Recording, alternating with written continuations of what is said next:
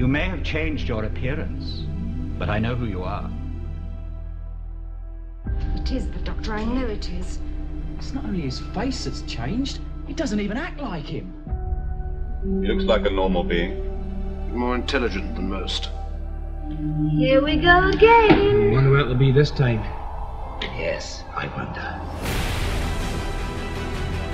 There are some corners of the universe which have bred the most terrible things. Things which act against everything that we believe in. They must be fought. I think we're dealing with people who are not from this planet. Well, that hardly answers my question. What did you say? While you have been content merely to observe the evil in the galaxy, I have been fighting against it. Where are we? With the TARDIS. It's my home. Sad, really, isn't it?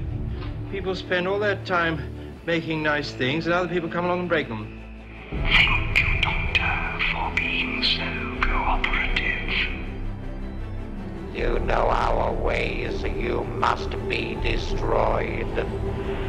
Yes, well, I was afraid you'd get back to that.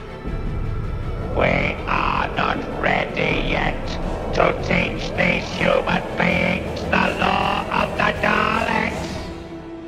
Oh, my word!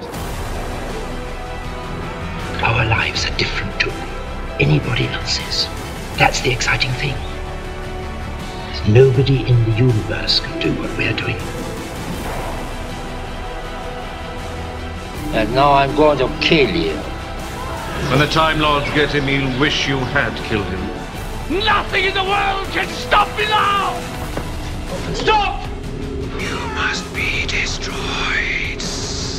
You'll need to be angry if you kill me. I'm a genius. Genius. If we move outside the TARDIS, we step into a dimension about which we know nothing.